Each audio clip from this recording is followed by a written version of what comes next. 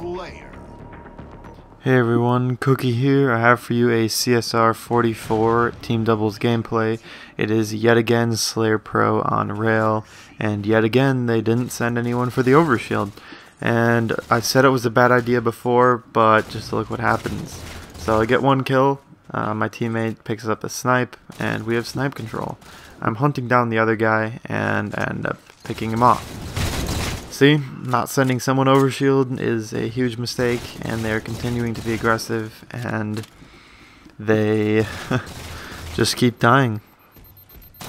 So, this video I want to take to explain how you can better gauge your opponent's playing styles. I talked about it a couple of videos ago about knowing, on the how to come back video, about knowing how your enemies play.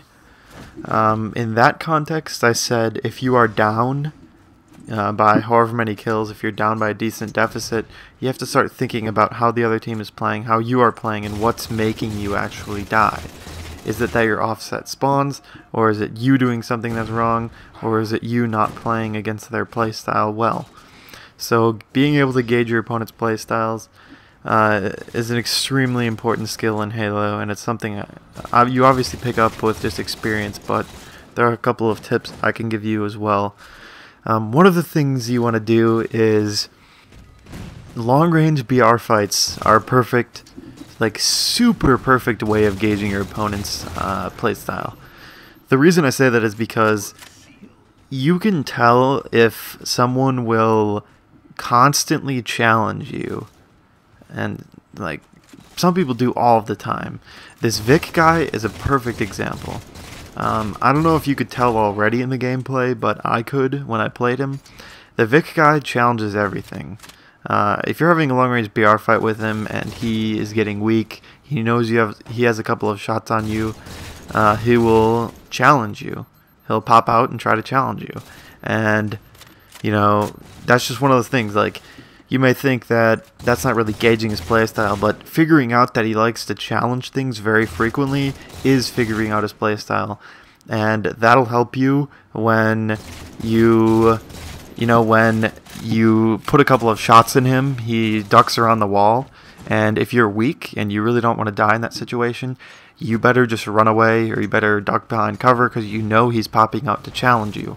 Or if you have the upper hand in a BR fight, you can keep looking at wherever he is, because you know he's going to pop out and try to challenge you, rather than running away like he probably should. So knowing how aggressive or passive people play is something that really helps you out. And I guess challenging is a little different from being passive or aggressive. So that's another thing you can gauge about your opponents, whether or not they're passive or aggressive. The way you can tell that is usually if you and your teammate are together, and if someone moves in and tries to take you out, if they push you when you're both alive, you know that they're pretty aggressive. Sometimes they don't really intentionally do it, but that's just it. Most aggressive players don't realize that. You know, they kind of unintentionally constantly move in and try to take out the opponents.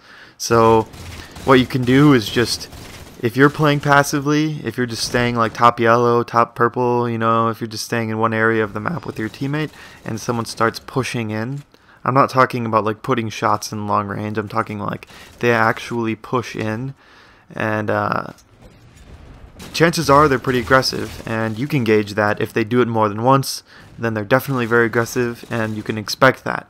How that will help you? Well, if you are top yellow and you know they're very aggressive, you're going to have to check purple if you know they're not purple.